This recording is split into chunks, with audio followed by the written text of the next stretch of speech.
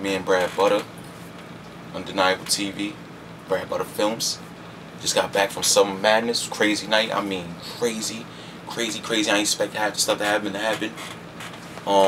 If you was following me on Twitter, you was following me on Facebook, you know I was running down the battles, you know, just for the people who couldn't make it there. If you live on the other side of the world, you just had to work, it don't matter, just follow BradButter, and you would have known what happened. But not the whole night, because my phone died. So I get home, crazy, my Facebook is crazy, my Twitter was crazy. So I'm making this video to let y'all know how the night went down for me. People telling me they heard this, heard that. Certain stuff I could address, certain stuff I can't. But that's what this video is about. Summer Madness rundown. Blah. So the first battle of the night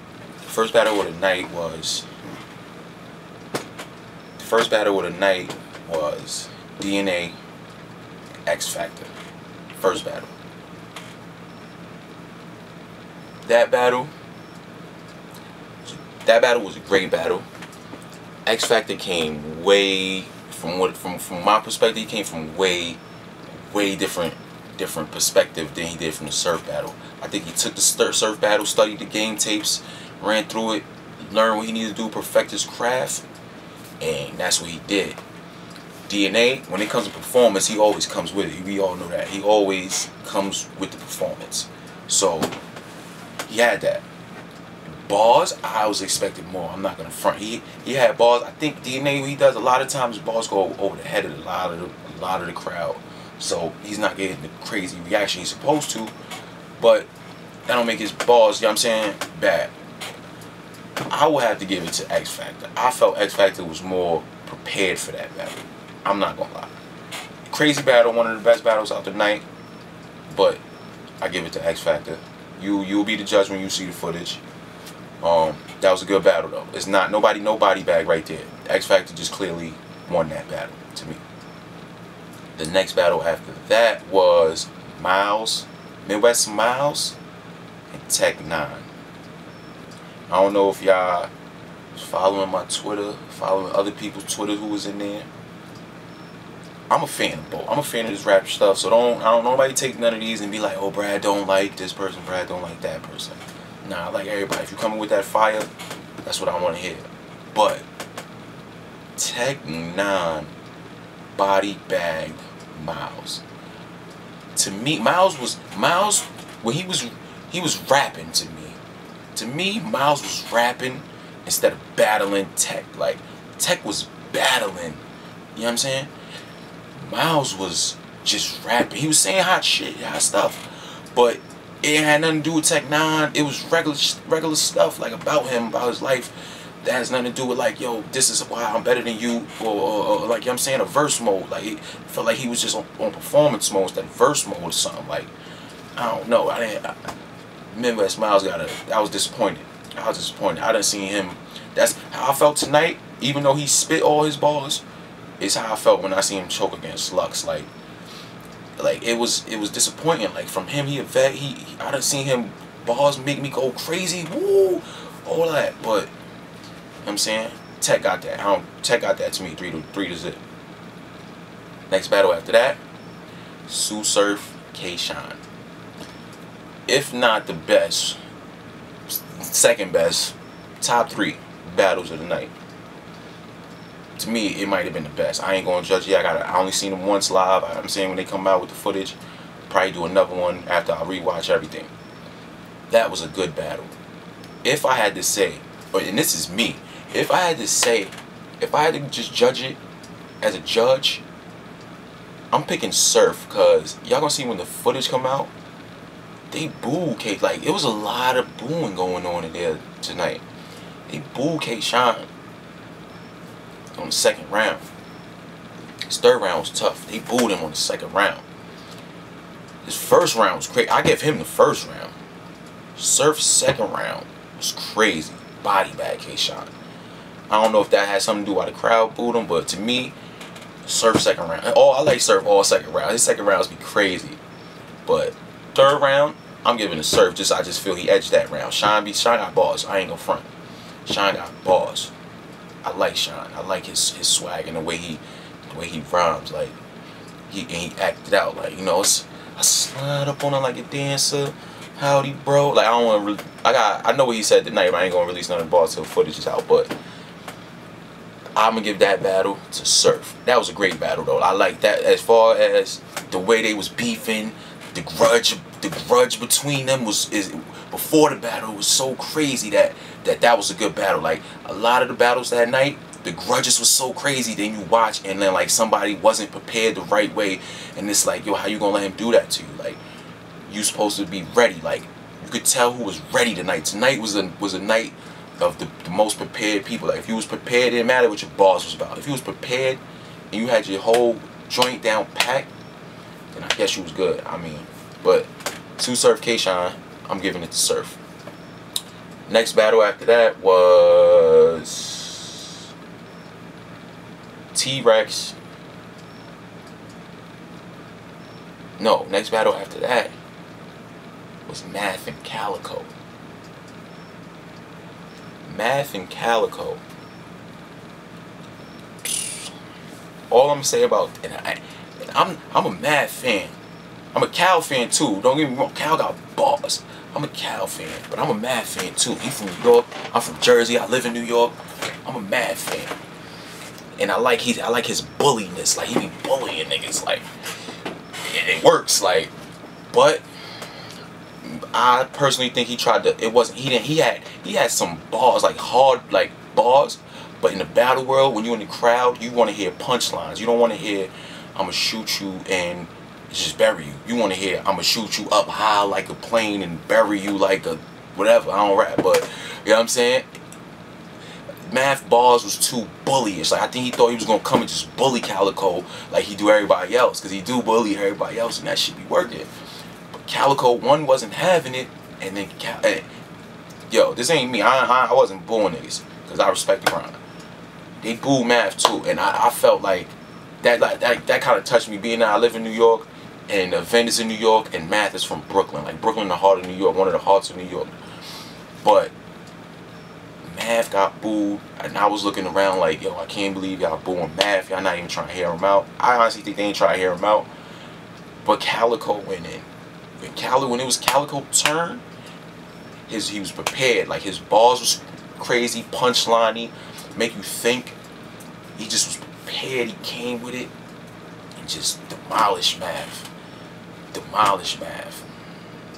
So that's my take on that. I give that to Calico. Next battle is T-Rex and Conceited. That battle, another one like Surf and Shine. I don't want to compare rappers, but as a battle, whole battle, and entertainment wise, that battle was one of the most entertaining, because it wasn't a body bag. It wasn't like, oh, this nigga won. It was like I'm gonna tell y'all right now, I give it to Khan. I'm lying. I give it to Rex. I had to really think about it. I'm gonna give that to Rex. But that's one of those. That's gonna be one of them crazy disputed battles. Excuse me. It's late. It's like 4 in the morning. That's gonna be one of them crazy disputed battles, cause you know, if you know Khan, you know he come with the punches like this. He don't do setup line, setup line, setup line, crazy punch. He do punch, punch, punch, punch, crazy punch.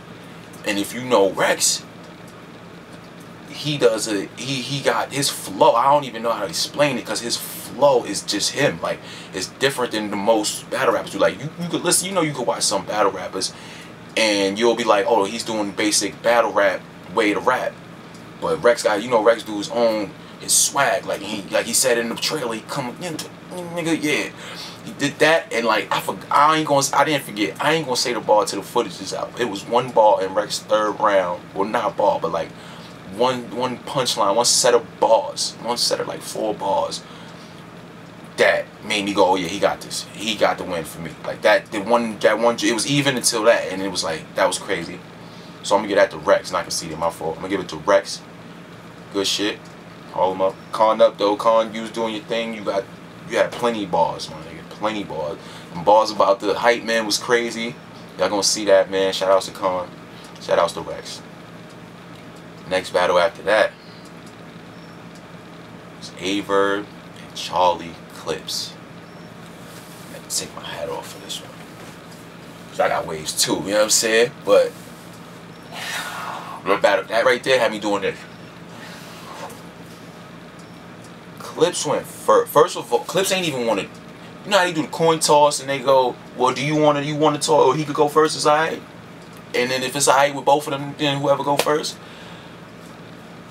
Nigga, Clips start spitting when Smack say we gonna do the coin toss. Like, that's how hungry he was to get back in the ring. Like, I could tell in his face when he came out, he was hype, happy, like he had seen the future. Like, you know what I'm saying? Cause Averb came. Averb and Miles must be related because I was disappointed in both of them. I'm a Verb fan. I think Verb bodied a couple dudes. I think maybe 1 or 2 of his people he battled beat him. Like, but he just same thing. It sounded like he was rapping, but he just didn't. He didn't come with the crazy energy like Clips did. Clips came with the bars. I mean the shits that if you on Verb side, you gonna go, damn. Nigga just said that. Like, you know what I'm saying? And Verb was just, and like they had to stop every round. They had to stop Verb on some time. Like, cause he just, I mean not Verb, my fault. Every round they had to stop Clips. Like, yo, you just going in. Like, I was in the crowd. There was people in the crowd next to me telling Verbs like, yo, don't even rap no more. Like, you spit enough. Like, you know what I'm saying? That was crazy. That was another body bag to me. That was a body bag. I don't. These are just my opinions of the battles. So don't think I don't like Averb, son. He's a cool dude. I don't know him personally, but you know what I'm saying, I tweeted him a couple times. You know what I'm saying? Seen him in the thing. He was cool and he was chilling. But you know what I'm saying? Clips got that, B. Clips got that by a long shot. That was another 3-0 body bag. You know what I'm saying? That was a body bag, just like the Miles and Math. You know what I'm saying? Just keep it. I'm keeping it funky. Y'all gonna see when footage come out. I ain't lying.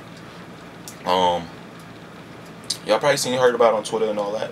Last battle of the whole night, main event, I guess. I don't set up the card, but last battle was Hitman Holla versus Hollow the Did-It-Did-It-Did-It-Did. Whew. I had to put my hat back on. That one,